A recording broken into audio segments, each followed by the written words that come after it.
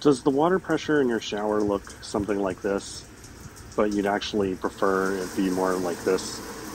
Well, in this video, I'm going to explain how to accomplish this.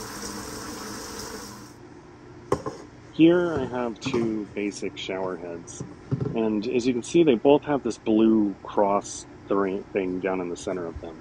That's actually a restrictor that restricts the flow of the water. They come in all kinds of different colors. You see red, green, blue, but these two particular shower heads are both Moen brand, so they have this light blue one in them.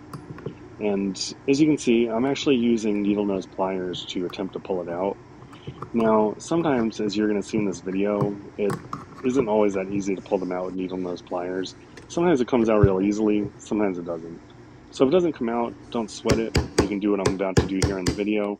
I'm using a skinny screwdriver and actually another screwdriver like a hammer to actually break the restrictor out.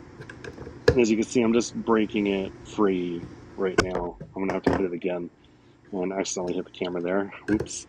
But once I get it free, sometimes you can just tip it upside down, shake it around, and it'll come out. Now sometimes it won't actually come out and it'll stay in there. If that's the case, don't worry about it too much. It shouldn't really cause a problem. As long as you get it broke free to where it's no longer restricting the water, you're good.